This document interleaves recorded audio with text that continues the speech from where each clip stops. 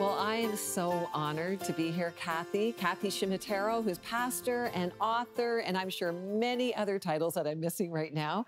I've been blessed by reading your book. Thank you for coming, spending time with me today. Well, thanks so much for having me, Lori. I'm so excited to be here. Well, I know there's such a lot. We could be together for hours, I'm sure. Yeah. But in a short version, tell me more about the story that you start unpacking your book, The Cross, about your upbringing and what brought you to Jesus. Well, first of all, I was raised in a very dysfunctional home, which at the time I thought we were the only ones. Now I realize everybody has dysfunctional homes.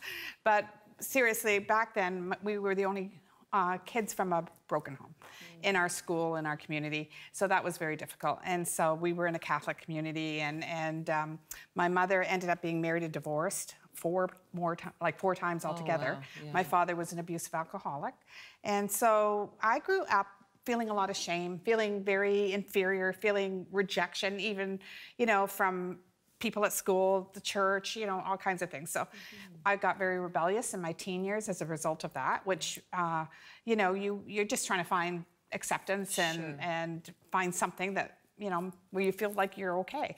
And so I went through a rebellious teen years, got into the drug scene. Then when I was 18 years old, I was led to the Lord by a group, a small Bible study through Navigators, and they invited me, and I went to the group and gave my heart to Jesus, and I haven't looked back. And so my life just dramatically changed from that point on. Wow. I mean, this is a story that has impacted, obviously, many people, but it impacted why you are now writing. I know there's 3 books. There's one I'm missing here. You got to give me your 3rd book. But these books and all your focus in your writing is on the cross. Well, the reason for that is after I got saved, and then I ended up in ministry, ended up a pastor's wife and in leadership. And throughout the course of the years, because of hurts and, even my past fears and insecurities, which God delivered me from, but then getting into leadership, they get ignited again. Funny because that can unearth I know, that, right? Like all of a sudden you're being judged and criticized for everything. People have expectations that you can't meet, and all this stuff happens. So the enemy just gets in there. And so I found myself putting walls around my heart. I had fears of disappointing people, fears that I wasn't going to measure up, and all of that started to rise up. And then I was married, and my husband was killed in a car accident, so that was another whole story. But then I remarried. And you had 3 kids at I had 3 daughters, 3 daughters. Yeah. Wow, and now you're widowed? Yeah, and then I married my husband now, Pastor Ciaramitaro, and he had 3 sons. So we had the Brady Bunch, blended a family together, and back into being a pastor's wife. And so it was just a crazy journey. Okay, just pause. I mean, we're talking, you're parenting 6 kids, you've been through a lot of trauma, you're put in a leadership role. I mean, there's a recipe for disaster on a good day, right? But isn't God good? And he's so gracious to us, and he helps us work through our wounds, right? Tell me a little bit about, I know in this first book you wrote, The Cross, it really is about the cross healing us. It is, because what happened to me, my heart had kind of hardened, not against God so much, though obviously if it does against people or your fear of people, then you're going to have a hard heart against God. But I still loved God. I was still serving him, but I felt this, I don't know, almost like I was doing it out of duty. And then when I saw the movie, The Passion of the Christ, I just had an incredible experience with the cross where God supernaturally healed me through all of the hurts and the disappointments and the fears and everything. And so then that caused me to really study the cross. And I started buying every book on it, just researching, and that first book resulted in that. But it dramatically changed my life, because I believe a lot of Christians believe the cross is where you go to get saved, which it is. However, they don't realize that it's also what God gave us to reveal his heart, to reveal his love, to reveal how we're to live the life, to reveal how to get peace and joy and victory and healing. We can find it all when we really understand and get full revelation of the cross. Not that you'll ever have all the revelation, but you get, the more revelation you have, the greater the victory, the greater the peace, the greater the joy you'll have. And so the cross forever speaks to us. It forever has thousands of messages that it helps us live this life in victory. Give me an example of one of the messages that the cross speaks to us that for many it's not just a historical event, but now it's a healing of our heart. What's one of the messages that that the cross speaks Well, to us? probably a big one is, and this applies to everything in our lives, the message of the cross is all about suffering, dying to get life. And Jesus taught us, you know, if you want to save your life, you got to lose it, right? If you want to live, you got to die.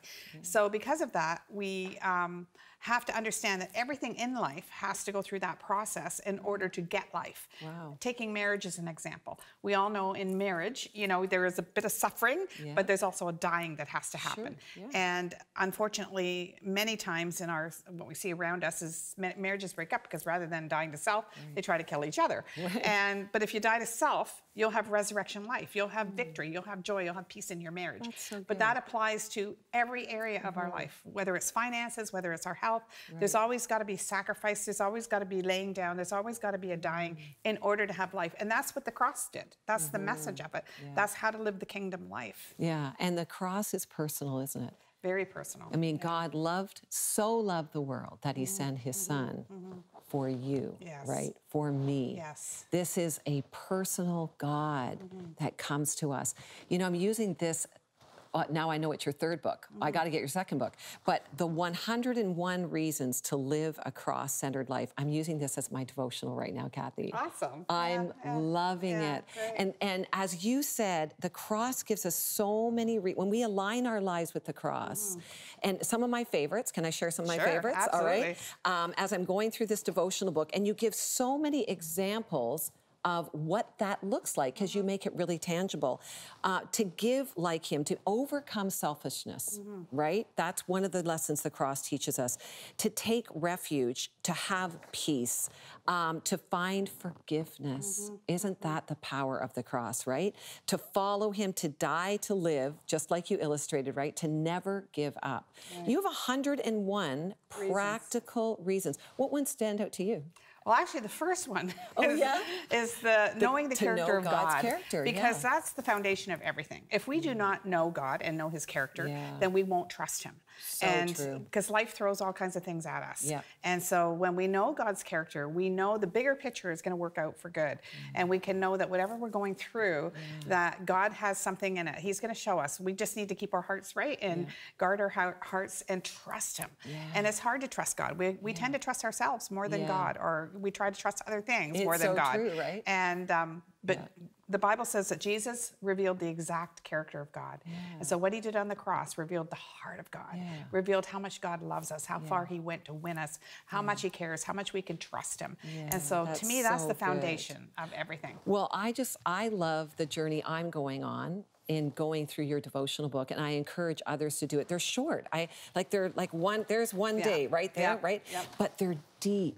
They're deep and profound. And it's one thing to say, trust God, but you don't trust someone you don't know. No, you can't. And for me, this is another deep dive into knowing who God is.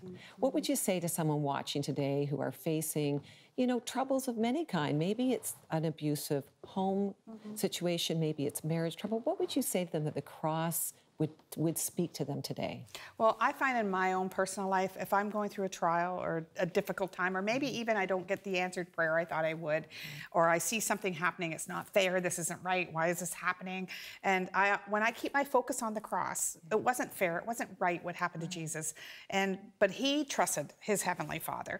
And because he was willing to go through the process of whatever he had to go through, he rose from the dead. What you're going through, what you're seeing isn't the final story. Oh, that's the final story is resurrection. Yes. And that's what we're going to get every time when we trust him. That is so true. And so often it's a journey of trust, isn't it? Would you just pray right now, Cathy, for someone watching? I know they're watching right now and they're saying, I need to understand more fully the cross. Would you just pray that over our nation and for even the individuals watching? Absolutely. Father, I just thank you, Lord God, that you left us with such an incredible work of the cross, Lord, that it forever speaks. It's always speaking of your love. It's always speaking of how we're to live. It's always speaking that there's a better day, that there's victory, that there's life on the other side.